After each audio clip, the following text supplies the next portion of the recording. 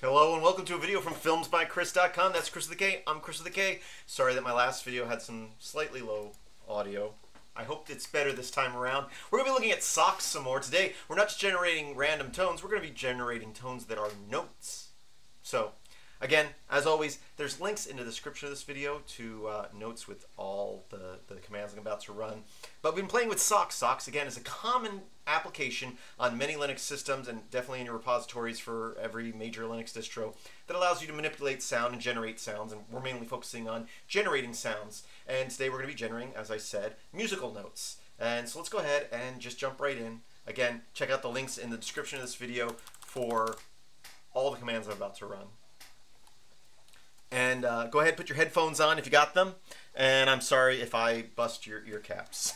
Your ear caps? Your eardrums, ear caps, Anyway, we're using the play command. I hope you watched the previous video. We did install SoX on our distro. If you're using a Linux distribution, check your package manager. Debian-based sudo apt installed SoX. That's SOX. Once you have that installed, three of the main commands come with it is SoX, SOX, rec, REC for recording, and the play for playing stuff, including generating sounds.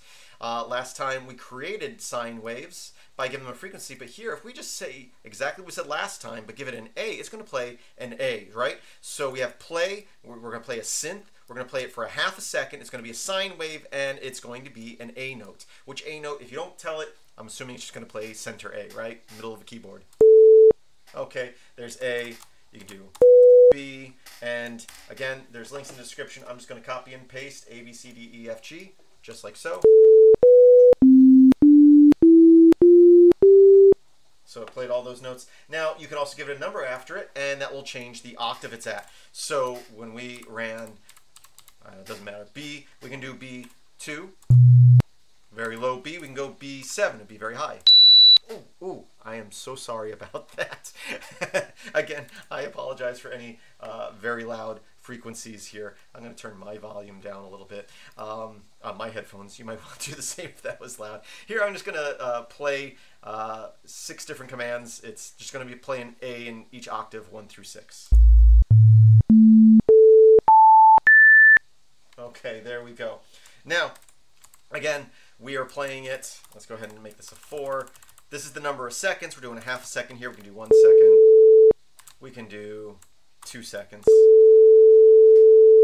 Or however long you would like it to be. Now, so far we're using the SIN for a sine wave. Well, we can change that to PL. And I'm going to tell you what, I quickly looked through the command page. I don't know what PL stands for. Sounds more like a harpsichord to me. But let's go ahead and play this.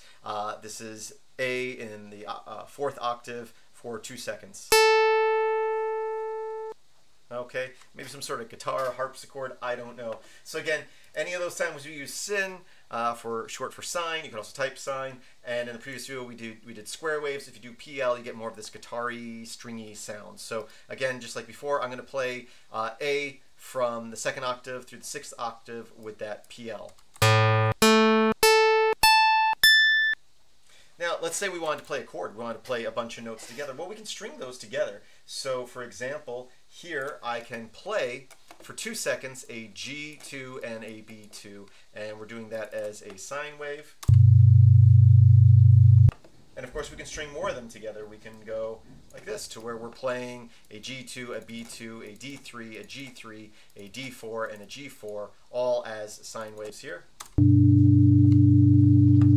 And of course, instead of sine wave, you can give it that PL, so we get more of that plucky sound. Again, very harpsichordy sounding if you ask me. Now we can mix things together, because when we did that, you may or may not have noticed, but half the notes are playing in the left ear and half the notes are playing in the right ear. Just like in our previous command, we can say dash or remix dash, and that will mix them all into both ears. And then we have this norm-1 command. I just got errors when I didn't put that in there. So I put that in there based on tutorials. I should have looked up what that meant. But norm-1. We have a nice little chord. But let's say that that's like, hitting all the notes on a keyboard or piano or harpsichord. But a piano, you kind of strum it, so there's a delay to each one. Just like we did in our previous videos, we can play each of these synths. We're going to play them for 2 seconds, but then we can set a delay for each one. So we're going to give it a number 0, then 0.05, then 0.1, and then 0.15. So that's going to be going from the first one, which I have set to a sine wave here, so you can mix those.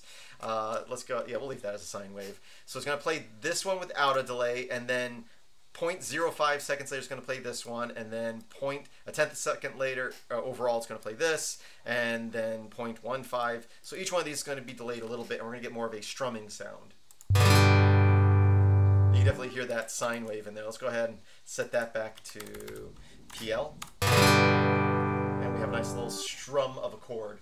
Now, we can also have things fade in and out.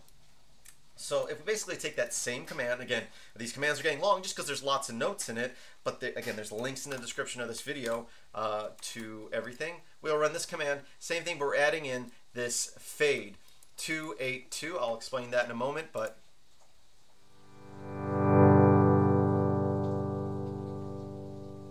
so it came and went out. And if you look at the notes that I have on the page, here we're saying the fade, and then we're going to, we can pass it a type of fade, but we're going to say fade length, and we're going to say the stop length. So basically, we're going to fade. 2 is a type of fade. We're going to fade for 8 seconds and fade out at 2, or the length of the fade out. So we'll run that again.